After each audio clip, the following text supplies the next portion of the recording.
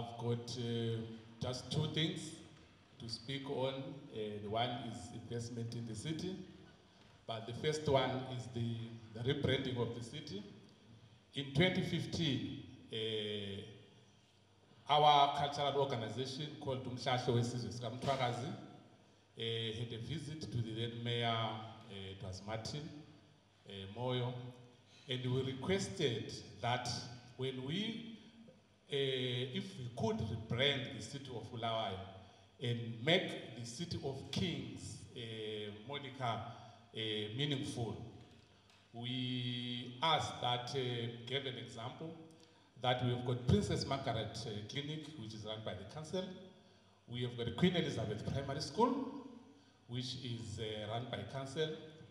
We then requested that all the suburbs that we have in the city are named after the Ndebele Kingdom, which is the Mthwakazi Kingdom, which was established by King Mzilikazi.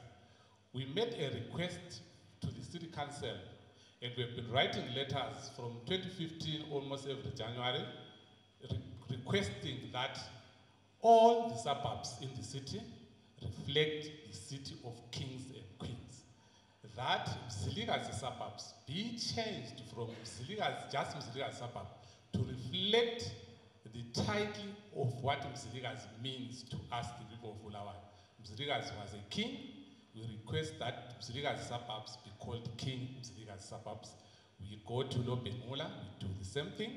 We go to Nguboyenja, we write Princess Nguboyenja as it is. We go to Ncube, we give Ncube the status that it deserves, Prince Ncube Seba.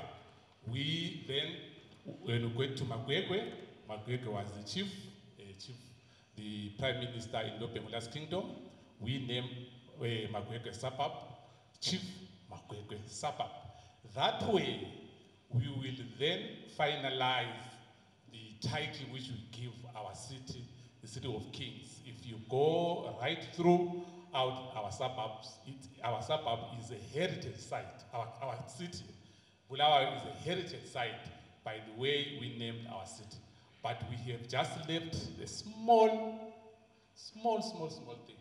If we can say King George School, we can say Queen Elizabeth Primary School, we can say Princess Margaret, why should we not say Princess Famona suburb?